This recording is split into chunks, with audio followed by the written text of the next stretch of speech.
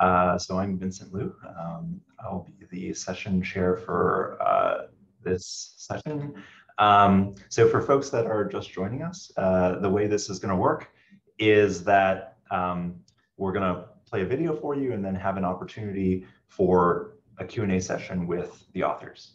All of the questions should go in the Slack channel for this session, right? So the name of the channel in the SIGCOMM workspace is SIGCOMM'21-TS2. All right, so please put all of your questions there whenever they come up. Okay, so so we've got 4 talks for you today. The first one is on a paper, Understanding Network or Host Network Stack Overheads by Chiza Kai. He is a PhD student at Cornell working with Rachit Agarwal, and he is interested in building efficient network stacks for high-speed networks. So he'll be talking about a really interesting deep dive into the interactions between host network stacks and fast networks. And why don't we play the video? And where the main overheads come from. Let's start by looking at the network and host hardware trends that motivate our work. For the internet and early generation data center networks, the network core was a primary bottleneck. This is because a single CPU core can easily saturate 1 to 10 gigabits, and with relative recent optimization, even 40 gigabits. Hence, the main challenge in early generation network was to efficiently share network resource such as switch buffer and switch bandwidth. Over the past 2 decades, network and CPU technology trends have been significantly different. In particular, network bandwidth has increased by 100x, thus require much more CPU resource for packet processing. However, slowdowns of Moore's law has resulted in per core CPU performance and per server CPU capacity being largely stagnant. This had led to performance bottleneck shifting from the network core to the host network stacks. A single core can no longer saturate the entire access link bandwidth, and the challenge now is to efficiently share host resource such as the CPU core, DRAM bandwidth, and L3 capacity. To address this new challenge, the community has been exploring a variety of potential solutions, including Linux kernel stack optimizations, RDMA, hardware offloads, and user space stacks. The design space explored by all these potential solutions will benefit from a detailed understanding of today's network stack overheads. Building such an understanding is the goal of our work. Before diving deeper into our results, let's briefly summarize our experimental setup and methodology. Our goal is to understand CPU overheads of the Linux kernel network stack. To ensure that our setup indeed pushes the performance bottlenecks to the host network stack, we use 2 servers connected directly over a 100 gigabits link. We are interested in understanding throughput, CPU utilization breakdown. We also measure the low-level system metrics like cache miss rate to improve insights on our evaluation results. We evaluate the impact of various factors, starting with various optimization techniques like TSO-GIO, jumbo frames, and AFS. TSO and the GIO are the well-known offload techniques for splitting and coalescing data respectively. Jumbo frame use 9,000 byte MTU size. Lastly, AFS steers the incoming packets to the core where the corresponding application is running so that the cache performance can be improved. We also consider different hardware configurations, namely DDIO, which is enabled by default on our servers, and it allows the NIC to directly DMA packets into the L3 cache, and the IOMMU, which allows per device virtual address space. Further, we consider different traffic patterns and different flow size, including long flows, as well as a mixture of long and short flows. Finally, we also evaluate the impact of the packet drop and the congestion control protocols. Our study resulted in several interesting takeaways, which depart from conventional wisdom. First, data copy is the primary bottleneck, with over 50% of all CPU cycles at the receiver spent in data copy. Second, the rapid increase in access link bandwidth have led to the NIC DMA pipeline becoming inefficient. For example, a large part of the data copy overheads come from significant increase in cache miss rate during data copy. This is because during DMA process, NIC overwrites the data in the cache before the application is able to read it. Third, multiple flows sharing host resource didn't have performance implication in the internet or in early generation data center networks, since bottlenecks were in the network core. However, this is no longer the case. We see sharp degradation in super core with increase in the number of flows sharing host resource. In the rest of the talk, I will walk you through each of these takeaways one by one and provide intuition and evidence for these observations. We start by looking at the performance of a single long flow. While this seemingly simple scenario was not very interesting for low bandwidth networks, in the context of high bandwidth networks, it already provides several interesting new insights. Until 40 gigabits, a single core could saturate the X-link bandwidth. However, we find that multiple cores are needed to saturate 100 gigabits. We successfully turn on the optimizations and see their effect on super core. Baseline here means there is no software and hardware optimizations are enabled. Here, super core is only 40 gigabits. Look at the corresponding CPU breakdown on the right. We see that the TCP layers takes about the majority of CPU cycles. This is because TCP layer has to process MTU size packets, so per packet overhead is high. After enabling TSO-GIO, super core increased to 15 gigabits. We see that TCP IP and the locking overhead are reduced as the network stack now operates on larger 64 kilobyte packets, since GIO will coalesce packets before TCP processing. The net device layer is responsible for several low-level packet processing functions. This is where GIO is implemented, and hence we see a corresponding increase in overheads. Enabling 9,000 bytes jumbo frames further improves super per core to 27 gigabits. As we can see, it reduced GIO overhead as MTU is now larger and the bottleneck shifts to data copy. After enabling AFS, super per core reached to 42 gigabits. Enabling AFS co-locates interrupt processing on the application core, which leads to better cache locality. This improved data copy efficiency, also reduced the overhead of the memory and SKB management. Seeing data copy takes more than 50% of total CPU cycles, we need a better mechanism for reducing data copy overheads. Zero copy techniques like TCP mmap and XTP could alleviate this bottleneck. However, they both require significant application logic change, and the latter requires implementing the network stack in user space. If we can realize an efficient zero copy mechanisms, it may be possible for a single core to saturate 100 gigabits links.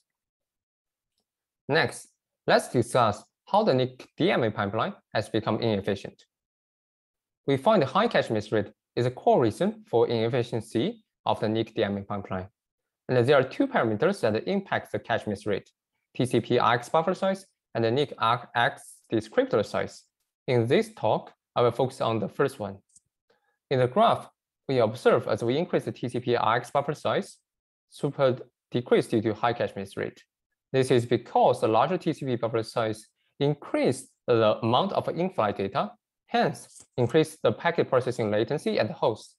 We measure this latency in NICs and confirm this indeed happens. To understand the impact of this, let's look at the figure on the right. Say some packets arrived at the NIC. The NIC will transfer these packets to L3 until the L3 capacity used by DDIO is completely utilized. If packet processing latency at the host was low, the application would promptly copy this packet from the kernel buffer to application buffer from the L3. However, since the packet processing latency is high, by the time data copy starts, the NIC already overwrites packets in the cache. As a result, data copy experiences high cache miss rate and the overall super per core reduces. The above result suggests that in addition to classical parameters like bandwidth RTT, window size calculation should take host resource like L3 capacity and host packet processing latency into account. Another possible solution is to reduce host packet processing latency by parallelizing data copy dynamically across multiple cores. This can be achieved by decoupling data copy and packet processing, but will require re-architecting the network stack. Finally, let's look at how multiple flows sharing host resource impact host network stack performance. In the in-cache scenario, where a number of sender cores are sending data to a single receiver core, all flows are sharing receiver core resource, most notably the cache, which leads to cache contention and subsequent poor performance. In this graph, when we increase the number of flows, the super core reduced and the cache miss rate increased. Next, we look at the case for all-to-all, where there is a flow between each sender and receiver core pair. Here, in addition to contention for CPU and the cache resource, the networking bandwidth becomes the bottleneck. We find that this further degrades super core as the number of flow increase. This can be explained by the following. Looking at the receiver side CPU breakdown, we find that scheduling overheads increase with more flows. This is because each flow receives a smaller share of the link bandwidth, causing application to go to sleep and wake up repeatedly while waiting for the packets. We also find packet aggregation techniques like GIO become less effective when more flows contend for host resource. This is because lower per flow bandwidth resulted in reduced opportunity for coalescing packets. Overall, these results suggest the need for careful orchestration of the host resource among the contending flows. Such an orchestration is hard with TCP given its sender-driven nature, since receivers have no control on when and how many senders can send data to them. Recent work on receiver-driven transfer protocol like phost, NDP, and HOMA could enable such an orchestration. More generally, we believe that designing transfer protocol for high bandwidth networks requires solutions that encompass techniques from not only computer networking, but also computer architecture and operating systems. In summary, our study has three key takeaways. First, data copy is the primary bottleneck for high bandwidth networks, and we need to design effective zero copy mechanism to alleviate this bottleneck. Second, the NIC DMA pipeline has become inefficient, and we need to take host resource into account when choosing network parameters, and rethink design of the host network stacks as well as the host architecture in order to improve the DMA pipeline. Finally, host network stack performance degrades significantly with increase in number of flows connecting for host resource. We can use receiving-driven transfer protocols to carefully orchestrate host resource. For more detailed analysis on even more workloads, please read our papers. All the tools used for profiling and measurement are available on our GitHub repository.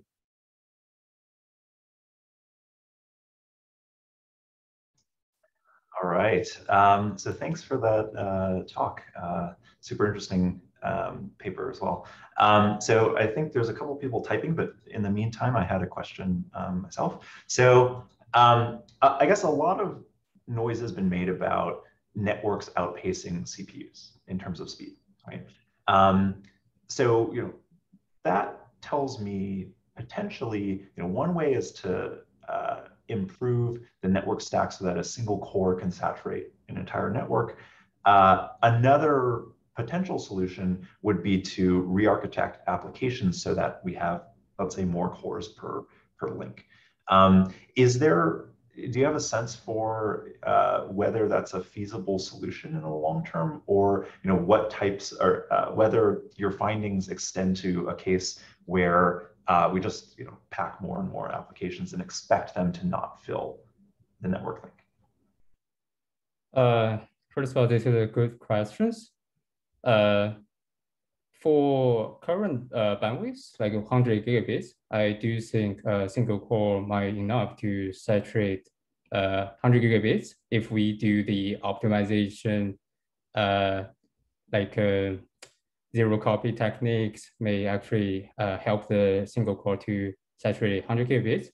But since the bandwidth continue to increase and more still, the slowdown for more slow still continues, then my hunch that eventually we might need multiple cores to saturate the entire X-link bandwidth.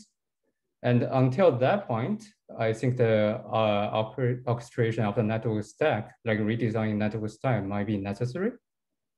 Do I answer all your questions? Maybe you can clearly state your second question. Yeah, so I think that's essentially what I was getting at, actually. Okay. But there's a question in chat. Maybe we can move to that.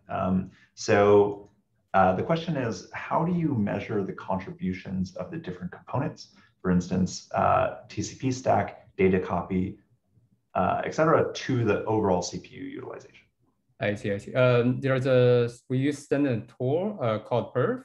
Essentially, perf can tell us each function CPU contributions. And so we actually do a detailed analysis, like which function belongs to which layers. And after that, we can add sum them together to get the overall contribution for each layer. And if you are interested in this, we actually including all our tools in the GitHub repo. You can read more for the details. Got it. All right, so I think we have time for one more question. So are different OS kernel stacks or user space stacks likely to offer significantly different performance benefits?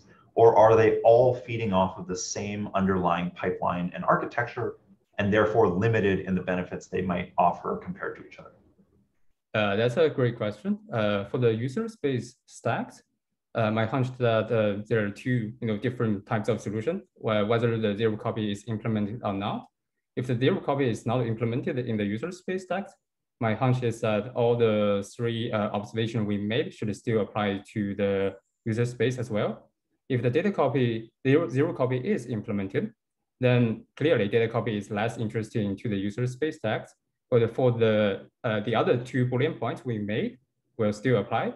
For example, for the NIC DMA pipeline, the issue actually will delay from the network stack to the application. What I mean is that essentially when the application reads the data, the NIC may actually overwrite the data before the application reads.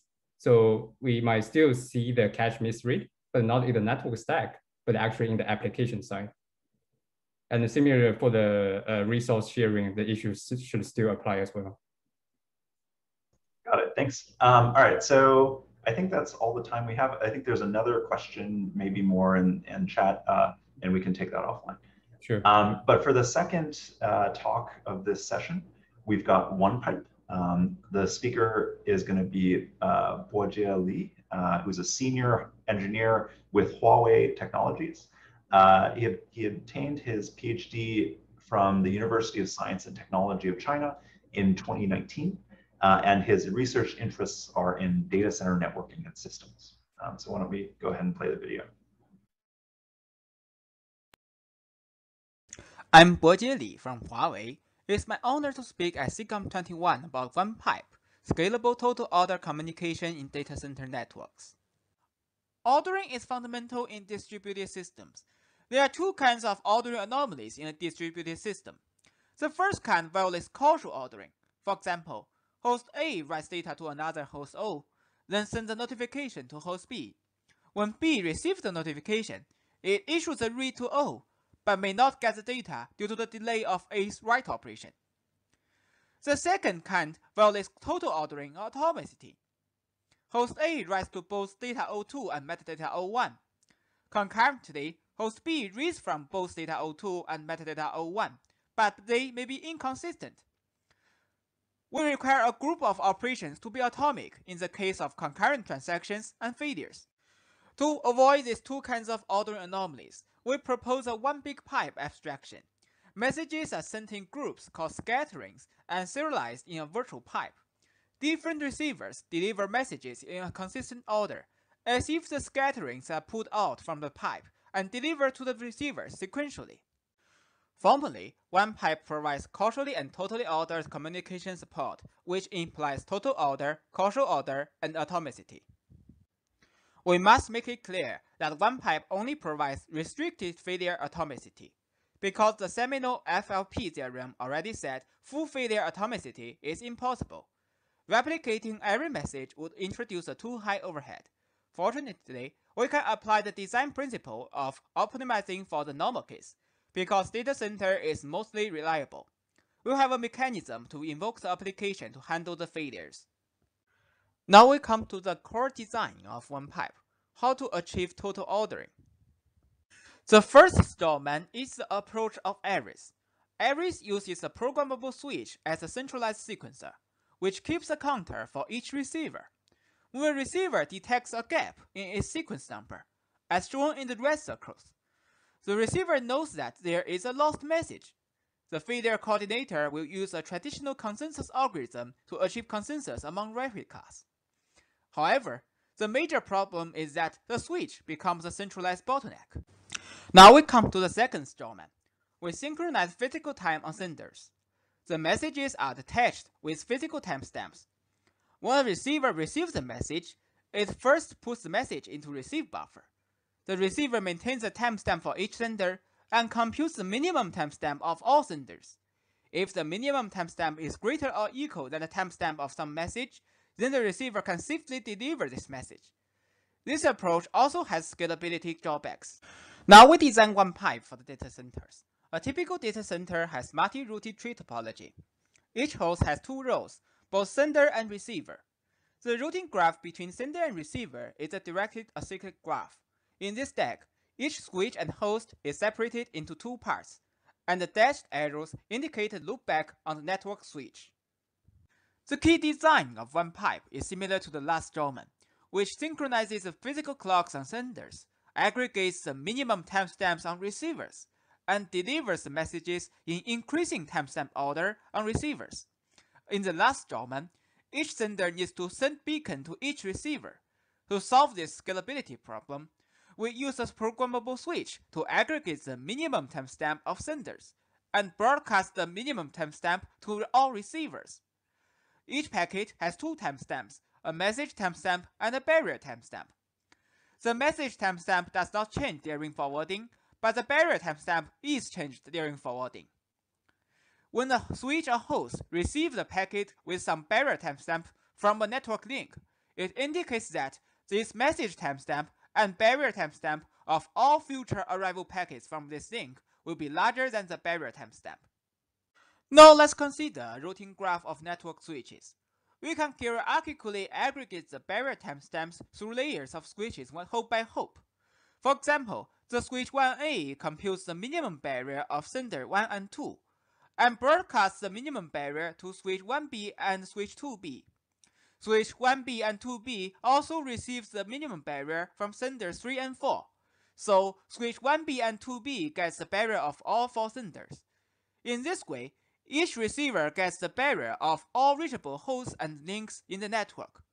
We recall the barrier property that on each network link, the barrier timestamp is the minimum possible future data timestamp on this link, so a receiver can deliver messages in receive buffer when it receives a barrier timestamp higher or equal to the message timestamp.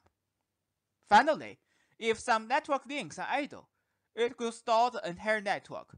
So, beacons are sent periodically on each network link to each one hop neighbors. Okay, this is how one pipe achieves scalability. Now let's consider packet losses. Unlike centralized sequencer, because the timestamps are not consecutive, the receivers do not know whether or not a message is lost. A straightforward solution is to add hop-to-hop sequence number to detect packets lost. However, this is not capable for many commodity switches. As we will see next, our solution to recover lost packets and failures require an extra round-trip time. So we provide two kinds of services. A best effort service that provides ordering but not reliability. For example, a read-only transaction can be safely retried if some of the messages are lost. The reliable service provides exactly once delivery at the cost of an extra round-trip time. Reliable one pipe achieves reliability with a two-phase commit approach. The sender first sends a prepare message to the receiver with a message timestamp. The receiver puts the message into the receive buffer and responds with an ACK message. When the sender collects all X below or equal to timestamp T, it sends a commit message to the neighbor switch. The switches aggregate minimum timestamp of the commit messages.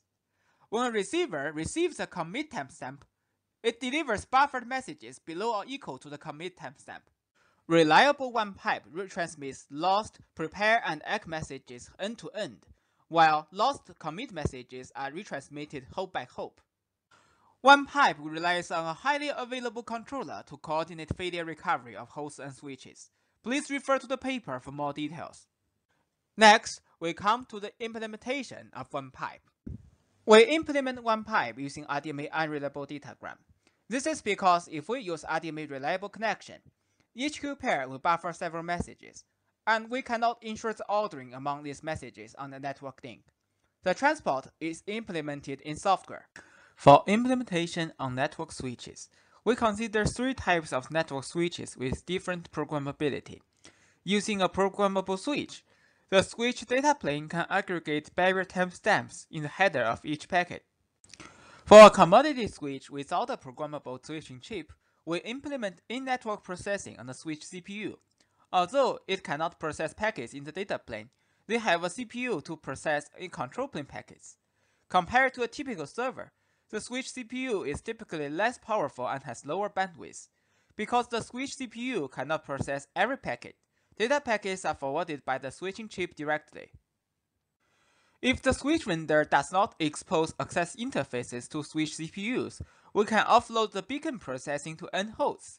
We designate an end host representative for each network switch.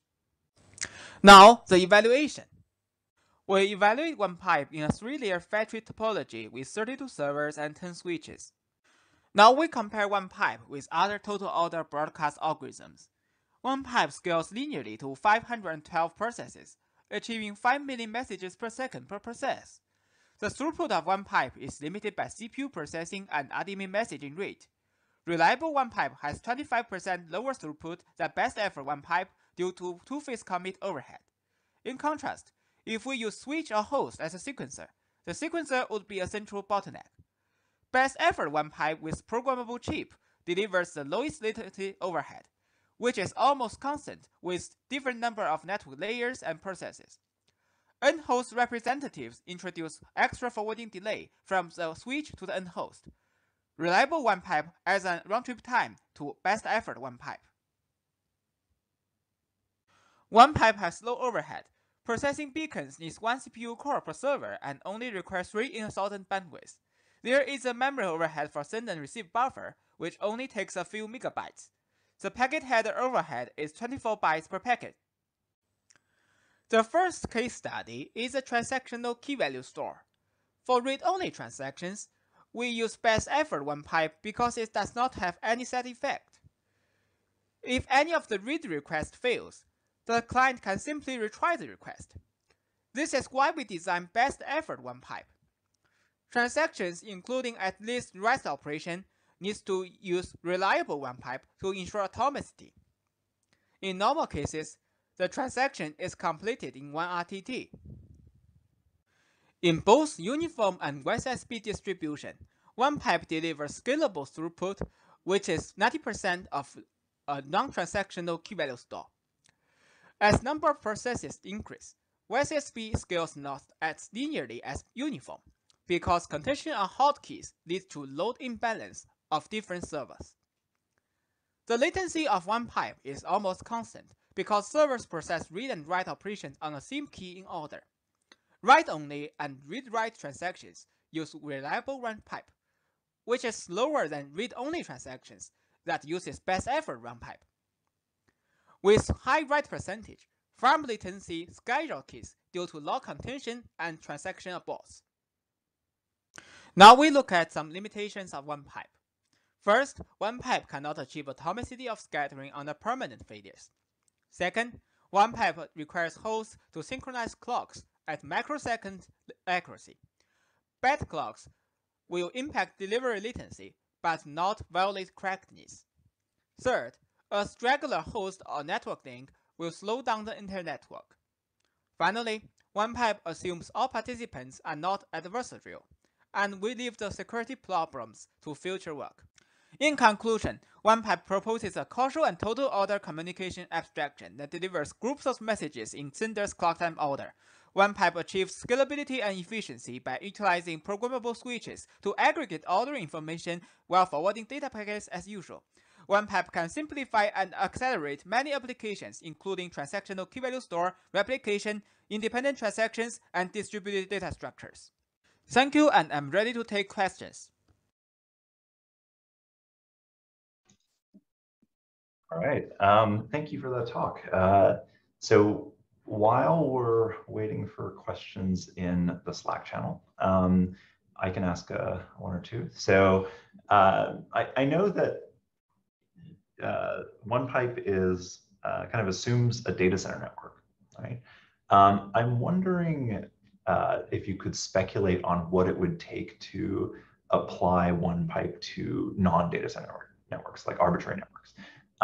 And I guess at least one concrete difference I can think of is that perhaps the straggler problem gets a lot harder in a system where you potentially have, long links in wide area networks, for instance. Can you talk a little bit more on what might not translate or what might translate to arbitrary topologies?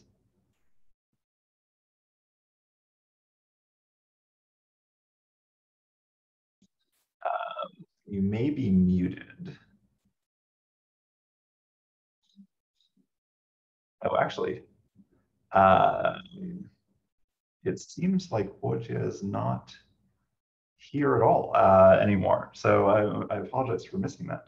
Why don't we go to the next talk then, and we'll skip the Q&A for now. Okay, so the next talk is going to be on ClickMap. So this talk will be, sorry, I'm a little turned around. So ClickMap is going to be from Arjun Singhvi.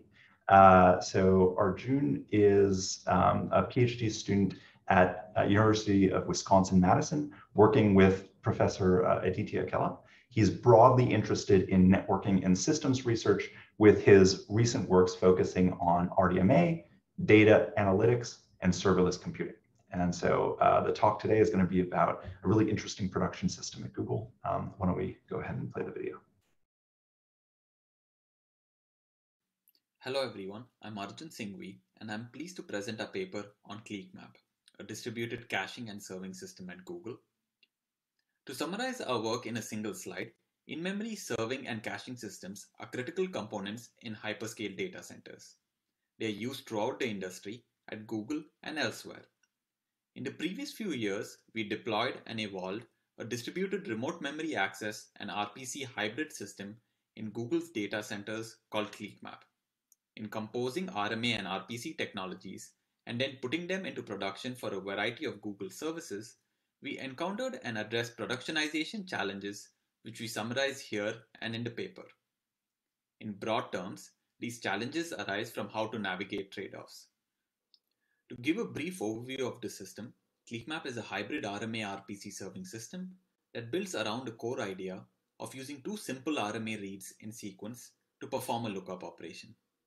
We call this protocol 2x-R, and it is shown as a sequence diagram on the right. In a 2x-R lookup, the first read is from a distributed hash table, which forms an index over all the stored key value pairs. The hash table entry contains a pointer to the location of the actual data itself. A self-verifying checksum ties the two reads together to detect race conditions. As the system has evolved, the logical idea of two reads in sequence still holds, but we've deployed optimizations to cut this down to a single round trip time in some cases. In the 3+ years it's been in production, ClickMap has grown beyond a petabyte of DRAM capacity and more than 150 million global QPS. The critical feature of the system is that it uses efficient RMAs for the critical part of lookups and RPCs for all other operations. These include mutations and cache fills, which tend to be less performance critical than cache lookups. They also benefit significantly from the high programming abstraction of RPCs, which we demonstrate later in the talk. While RPCs are the default choice for communication in distributed systems, RMAs has been gaining traction. The key difference between these primitives is that RMAs are essentially fixed function and don't invoke application code at the target. In contrast, RPCs are fully programmer defined at the target. At Google, feature-rich RPCs offer significant advantages but lag behind RMA operations for outright efficiency. To design a system embracing only one of these key primitives is a false dichotomy. Systems can leverage the strength of RMAs and RPCs in concert, complementing one another. With ClickMap, we opted for a design in which lookups are performed by RMAs, but RPCs also play a substantial role, including all cache mutating operations such as set or add. We embraced a design in which these two technologies can compose gracefully. To realize this goal of composition and yet also be resilient to the production challenges we outline, ClickMap builds on the idea of a distributed hash table, which are generally friendly to remote memory access. ClickMap augments the hash table with checksums covering keys, values, and metadata. Clients performing lookups verify these checksums end-to-end, and in doing so ensure that RMAs can see a consistent view of the underlying data structure even as it is mutated by concurrent RPCs. Taking advantage of self-verification, our design then adds retries, specifically retries at a level of the stack that makes sense for a particular error. For example, simple checksum failures are attributed to races against RPCs and are retried simply by issuing fresh RMA reads, assuming such a race will not recur. In contrast, inconsistencies in metadata are retried at a higher level, for instance after refreshing configuration state from external storage. The principle behind self-verification and retry is to give implementation freedom to the server-side RPC logic. Ultimately, that logic needs to be concerned about making retriable conditions transient, detectable, and rare, easier to achieve than making these conditions impossible or invisible. This brings us to our production challenges. For each, we will present a challenge, how a system building on RMA might be particularly challenged, and also ClickMap's approach to the challenge. Our first challenge is how to navigate the space of availability and cost trade-offs in a distributed system. RPCs are powerful in this context since they often come with useful features for fault tolerance like deadlines and cancellation, which aren't present in RMA primitives. Like many systems, ClickMap offers replication in order to tolerate individual failures in the system. The R is equal to 3.2 mode in particular provides a means to form a quorum, a majority vote, among 3 possible replicas. An upside of this design is that a slow or failed replica can be tolerated so long as the other two are responsive and in mutual agreement. As we evolved the system, we later augmented this capability with the introduction of quorum repairs and warm spares to further bolster availability. Our second production challenge lies in delivering a cost-effective system, which means delivering a product that efficiently uses both CPU and DRAM. Choosing RMA as a primitive is largely motivated by CPU efficiency, but actually threatens memory efficiency if deployed naively. Making a memory range RMA accessible requires memory registration, a fairly slow process that needs to be done off the critical path, enough so that it's tempting to just pre-allocate large memory ranges in advance. But this approach essentially over-provisions DRAM and risks stranding it. Despite this, we did launch ClickMap initially with over-provisioned RAM, but later deployed features to dynamically reshape the backend memory footprints. This change took advantage of the self-verification and retry approach outlined earlier, since clients could lazily discover the change in the configuration whenever a lookup would fail benignly. Specifically, it enabled backends to change the size of the memory they advertise to the clients in a recoverable way. The initial rollout saved a substantial fraction of RAM. The plot shows one ClickMap customer's change in RAM footprint. Of note, scaling the backend size dynamically intrinsically ties RAM usage to demand, so that less human interaction is needed in the sizing and operation of the cell, making it easier to deliver on both CPU and memory efficiency expectations. We offer some more technical details on this in the paper. A third challenge to highlight is the need to simply maintain a system over time and further help it to evolve throughout its useful life. While RPC infrastructures can make it relatively easy to change protocols over time, RMAs directly expose in-memory object formats between clients and servers. These clients and servers are built from different sources at different times and roll out at different schedules. So changing the underlying format is not straightforward. Here again, ClickMap relies on its self-verification properties, which allow addition and removal of fields from binary objects.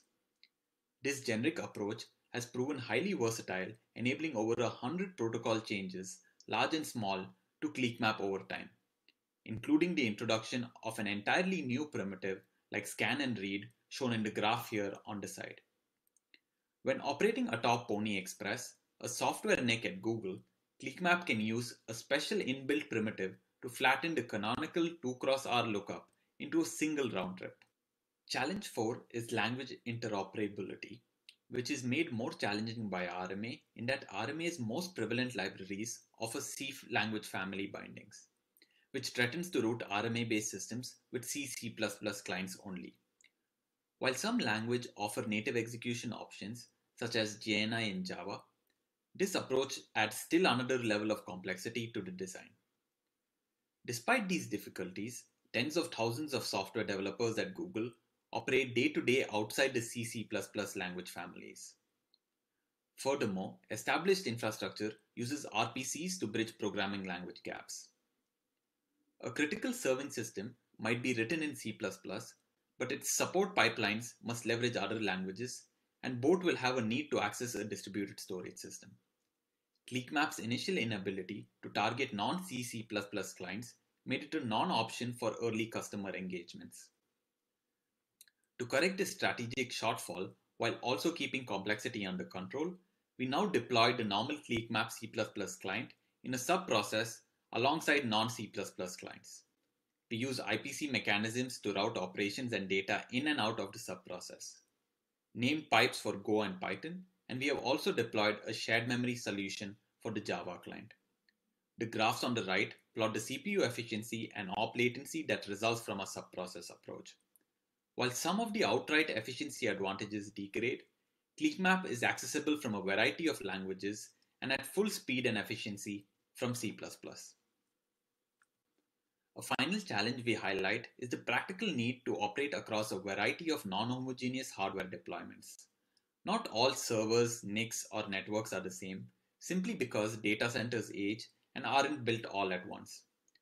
Despite this, it's desirable to present near uniform capability, regardless of the age of the underlying clusters, and so we have invested in specializations for ClickMap's protocols to the underlying networks, making it capable of operating on a variety of networking gear.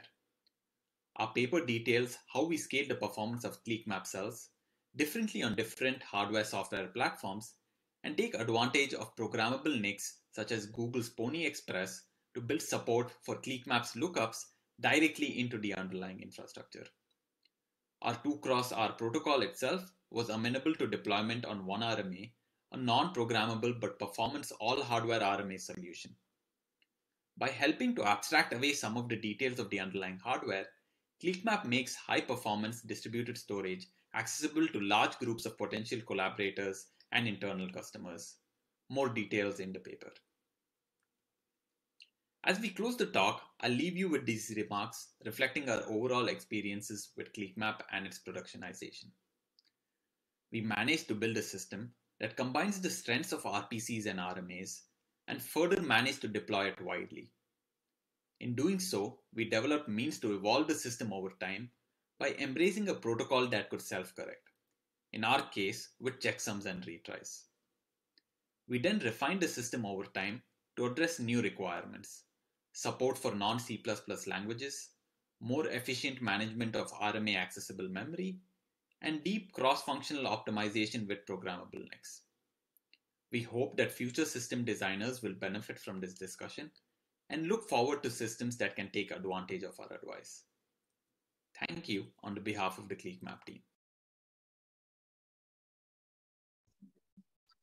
All right, thank you so much. Yeah, we've got Arjun here, and joining him is Dan Gibson, who's working on Google's Cloud Persistent Disk product to answer questions. So while folks are kind of coming up with really interesting things to ask you guys, maybe I have a couple questions. So one is that I guess the public review also mentions this a little bit, but there's this other challenge here, which is security, and how security ties in with kind of this system that you've built. Can you talk a little bit about what the security implications of the system are, as well as what the kind of requirements of the system are? Dan, do you want to take this one? You bet, glad to. So thanks for the question, Vincent. I really agree that security is a very all-encompassing consideration these days. When we were building CleekMap, we were very fortunate to build upon infrastructure that was essentially already providing security requirements. Broadly speaking, those requirements are point-to-point authentication and strong encryption guarantees, often in hardware, sometimes not. It all depends on what's already deployed. But having a system that is insecure is essentially a non-starter in our ecosystem. So we've been through a variety of security-related reviews and procedures, and we're all very conscious and aware of it. It's not mentioned prominently in our paper because it isn't really within scope for our product, because again, fortunately, we're building on infrastructure that provides most of our security guarantees for us. Got it. That's super interesting that you guys have that. All right. Another question I had, I always find it interesting to think about what the transition process to these products kind of looks like. So is it possible for you guys to describe a little bit what the previous system looked like? And for the people who, the stakeholders, what were the factors of CleekMap that were kind of the biggest selling points for the transition? Yeah, sure. I can take this one too, Arjun, if you want. So there's really no canonical predecessor system because the ecosystem is it's very diverse. And so when you insert something like CleekMap into that ecosystem, it's not always taking the place of something that was there. Sometimes it's a completely new serving infrastructure that's being built. CleekMap becomes a component. That's a different infrastructure from replacing an existing caching system where things like API compatibility becomes important. And when we do a new engagement of any type, we consider the engineering required in order to deploy CleekMap in that circumstance. We're very conscientious about that. Often a glue-in situation is not a good use of our time, to be perfectly frank. Often the existing systems are perfectly well served by incumbent solutions. What we really try to go for is cases that are transformative. So, when we deploy for a new serving platform, we want to make sure we're doing something that's sort of very worth the deployment costs and engineering investment of that. And then each engagement tends to be somewhat unique. We work with customers to decide what their key value schema should be. We try to engage deeply in their business and help them to understand the resource usage. Because again, one of the services that we infrastructure folks provide is a demystification of the stacks underneath. There's not a lot of understanding of, say, RDMA. And frankly, there doesn't really need to be because we can handle most of it, but we do try to educate along the way as well. Got it. Interesting. I guess the other half of that question is, you mentioned systems that are okay with what they're currently using.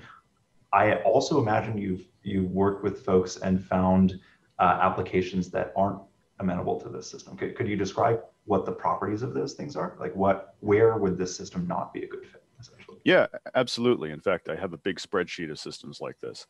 The thing that we look for is a read-intensive workload. We're optimizing very heavily for the read path. And for in-memory use cases that are very update-intensive or require special application logic to apply their updates, we're not a good fit because we're not really bringing any special sauce. We send an RPC to a backend like everybody else does in that circumstance. So, while we're happy to see, adoption for the sake of uniformity, we mostly don't focus on hurrying those cases because there's just not a lot of win. So the ideal use case for us is something that is write rare or completely immutable in some cases, but read intensive. And those are the cases that we're very interested in pursuing. Awesome. Okay, so we'll take one more question. So Adney Cardoza is asking, how might CleekMap change with upcoming generations of programmable NICs like FPGA NICs or other SOC multi-core NICs? So I think this one I can probably start giving my thoughts on it. So in ClickMap, we already have the notion of the scar primitive, right? Like which essentially tries to reduce the 2 round trip times of a typical get, and it uses the programmability which is there in Pony Express, which is like a software defined NIC. So I think with programmable NICs also becoming mainstream, which are hardware based, one could imagine essentially implementing that particular scar primitive in the programmable NICs as well. So that would be something which would be useful. Yeah. All right, thanks guys. So we've got one more talk, but I'll note that we finally figured out the issue with Borgia's participant issue. So we'll go to him at the end in case you have questions. Please put them in Slack. But for now, we're going to move to the 4th paper of the session, Gimbal. So this paper is going to be presented by Jae-Hong Min, who is a 2nd-year PhD student at the University of Washington and is working in disaggregated system research, especially on storage and new interconnects. So why don't we play the video? Hello everyone, I'm Jae-Hong Min. I will present about Gimbal, enabling multi-tenant storage disaggregation on SmartNIC JBOFs. This is a joint work with the University of Washington, University of Wisconsin-Madison, VMware, and Samsung. Today, the growth of network bandwidth enables disaggregated infrastructure. Although any components can be disaggregated, storage and accelerator are the most common in the data center. The main benefit of the storage disaggregation is high resource utilization from the independent resource scaling.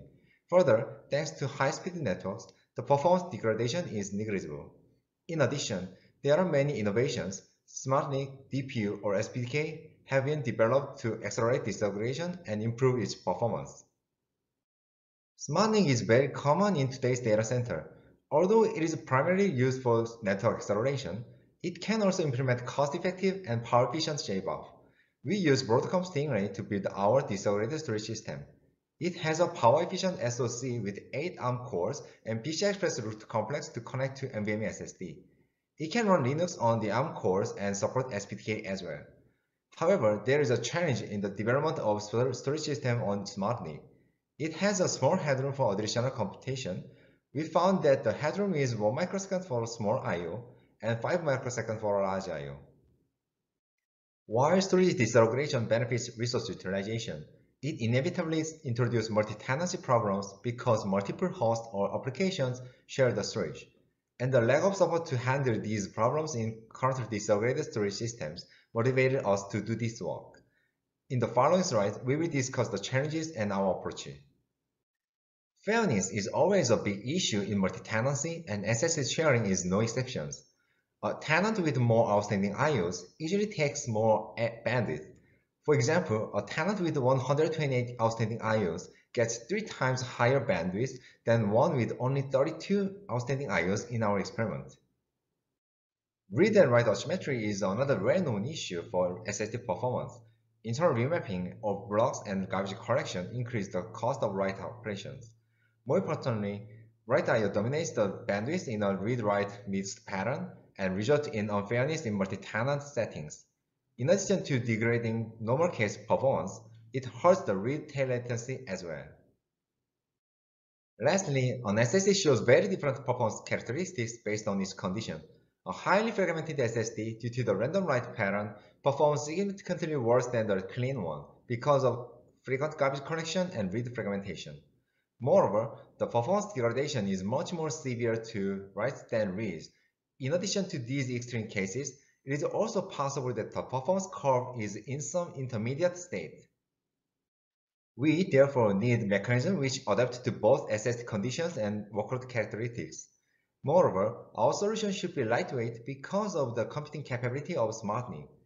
To address these challenges, we take a black box approach and apply networking techniques.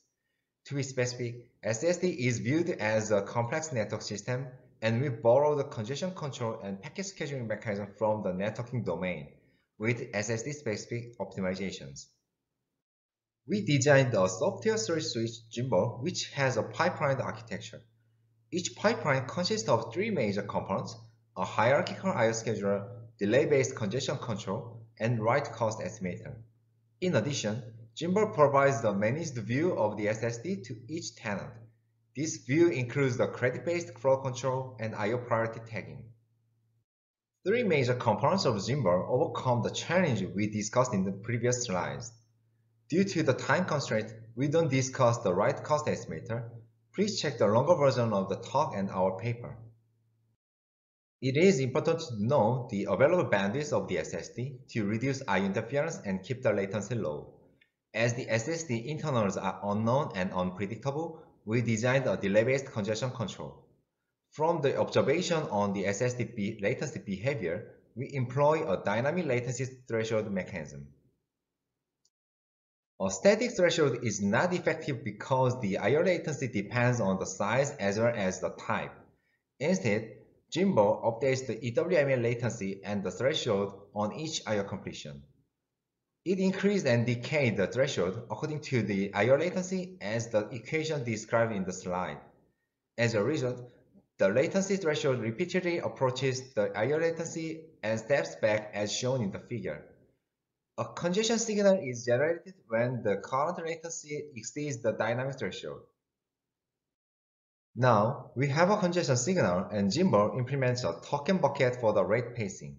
There are 4 congestion states and Jimbo increases or decreases the rate according to them. Please check the longer version of the talk and our paper for the detail. With the delay-based congestion detection and the rate control, Jimbo finds the proper target rate for a given workload and SSD condition. Second, Jimbo implements a fair I/O scheduling mechanism. The mechanism not only considers the type and size of the I/O, but also takes account into the I/O processing time with a mechanism called virtual slot. The I/O scheduling has a 2-level hierarchical structure. Per tenant priority queue provides flexibility for application-specific control, and deficit round-robin I/O scheduler ensures fairness across tenants. A DRR algorithm can slow down the I/O submission of the greedy tenants in terms of the amount of the I/O. However, it is not sufficient for the I/O scheduling because the same amount of I/O might have significantly different processing time in the SSD. Therefore, Jimbo uses a virtual slot mechanism as a normalized scheduling unit. The normalized scheduling unit is required due to the discrepancy of the I/O completion for different sizes. SSD internally processes all I/Os in 4 KB page granularity, so a large I/O is split into multiple chunks, but it generates only one completion for each I/O. As a result, we cannot measure the exact amount of I/O processing for the large I/O. A batch submission policy for small I/Os hurts the I/O latency and does not solve the completion discrepancy problem. The virtual slot focused on I/O completion. As you can see in the figure, it does not block the I/O submission if the slot has a room, and generate the completion only when all I/Os in the slot have been processed, like how the SSD does for large I/O. Although the virtual slot is designed to delay the completion, too much of a difference in processing times between slots is not desirable for the DLR scheduler because the number of rounds for each tenant can vary significantly. Such a situation happens when a slot has a write I/Os. To mitigate the issue, Jimbo takes a cost-weighted I/O size, which is the actual I/O size multiplied by the write cost. A write I/O requires a higher deficit count in order to be scheduled, and occupies more space in the virtual slot with the cost-weighted size. We built Jimbo using SPK. There are some key parameters that impact Jimbo. For example, we set the minimum threshold to 250 microseconds, which is the latency when there is only one outstanding I/O in our testbed SSD. And the maximum threshold is 1.5 milliseconds, which maximizes the device utilization. We also set the virtual slot size to 128 kilobytes, which is the maximum I/O size of our SSD and the most common. Please check our paper for details as well as other parameters. We installed 4 Samsung DCT983 NVMe SSD on each SmartNIC JBUF. During the evaluation, we used 2 different conditions, clean and fragmented. Clean SSD is preconditioned by sequential write so it performs the best for read and write. Fragmented SSD is preconditioned by multi-hour 4 KB random writes and shows the worst performance of the SSD. We compare Jimbo with other schemes in the table. For the schemes requiring a pre-calibration, we use a calibration based on the fragmented SSD. Please check our paper for details. We designed various micro-benchmarks with complex mixed workloads. We use FIO2 with the modified SPDK plugin for Jimbo. Due to the time constraint, we will introduce only the result of fairness today. Please check more evaluations in our paper. To evaluate a fairness in a mixed workload, we define a new metric, fair utilization. It is a ratio to fair bandwidth share formulated as the equation in the slide. The standalone maximum bandwidth is the peak bandwidth which the tenant can achieve when it uses the storage exclusively.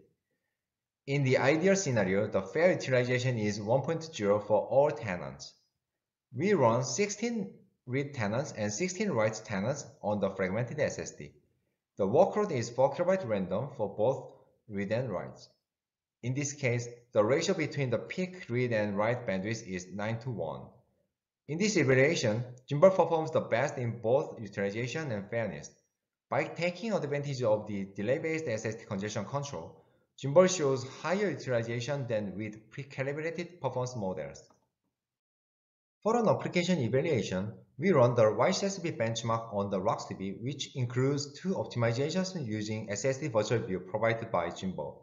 We added I/O rate limiter, which controls outstanding IOs, and I/O load balancer, which steers read requests based on the runtime load factor of a storage device. The graph shows the query throughput and read tail latency. For the throughput, Jimbo is more effective for update-oriented workloads because it schedules a mixed pattern more efficiently and fairly.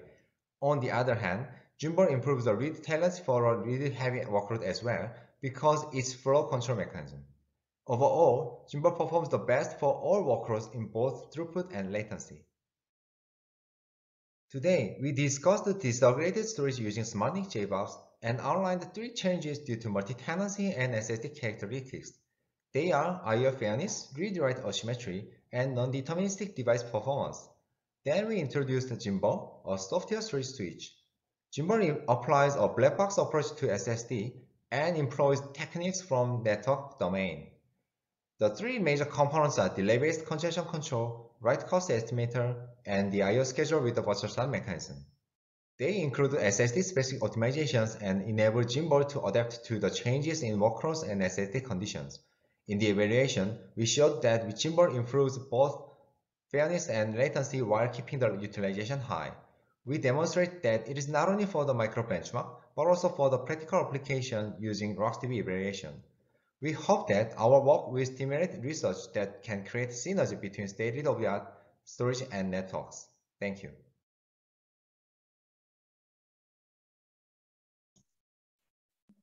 All right, thanks for that talk. Again, questions, if you have them, please write them in the Slack channel for this technical session. In the meantime, while folks are coming up with questions, I can ask a couple. So my first one, I guess, this might be my fault for not understanding, but I think I understand how a single storage switch would work. Does your system apply to a case where you have multiple storage switches in maybe a hierarchical fashion? If so, what does that look like? If not, what might have to change in order to make that work? Oh, thank you. That's a great question. So basically, in this paper, we focused on the single switch. So each switch only takes account of a single device. So each pipeline is dedicated to the one SS device here. But I think I do expect this architecture can be expanded to the multiple hierarchical switch because we assume the SS device as a small network device. And there are multiple channels on there. So if you build a hierarchical architecture in here, then each leaf switch can be seen as one channel in a SS device, so that I think yeah, there should be a little bit optimization may require to adopt the hierarchical architecture, but basically I do believe that this architecture will apply to such a hierarchical architecture as well. That's interesting.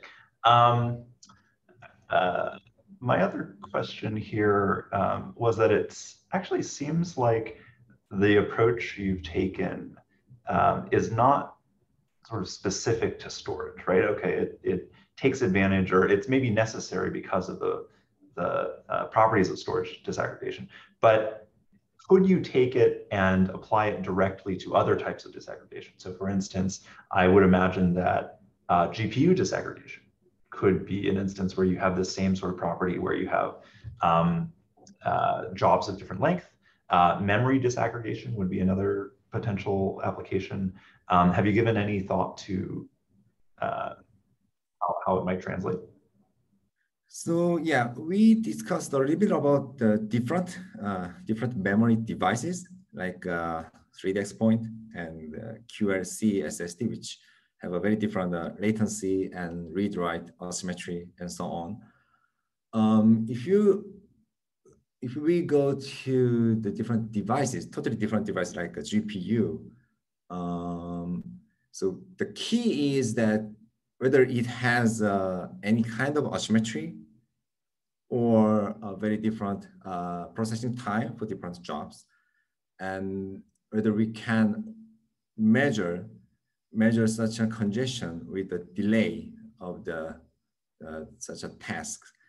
So yes, if everything is very deterministic, then I would believe that there would be a better ideas like modeling the performance and so on. But if there is any unpredictable and something very non-deterministic asymmetry, then yeah, this kind of congestion control based scheduling will work for such devices or systems. I see. That's super interesting. Thanks for that answer. Okay, so I guess we have a minute or two left. I wanted to quickly circle back and give Wojciech a chance to answer questions as well.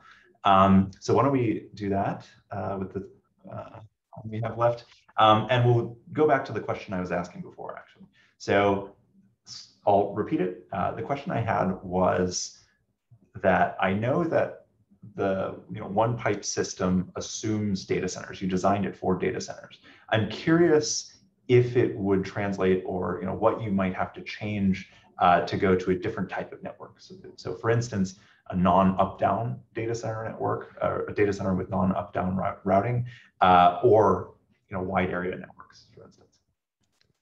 Yes, that's very interesting question. Actually, we use the characteristics of data center network over the traditional internet because that it is more reliable and has lower packet loss rate and more predictive delay and have programmable switches.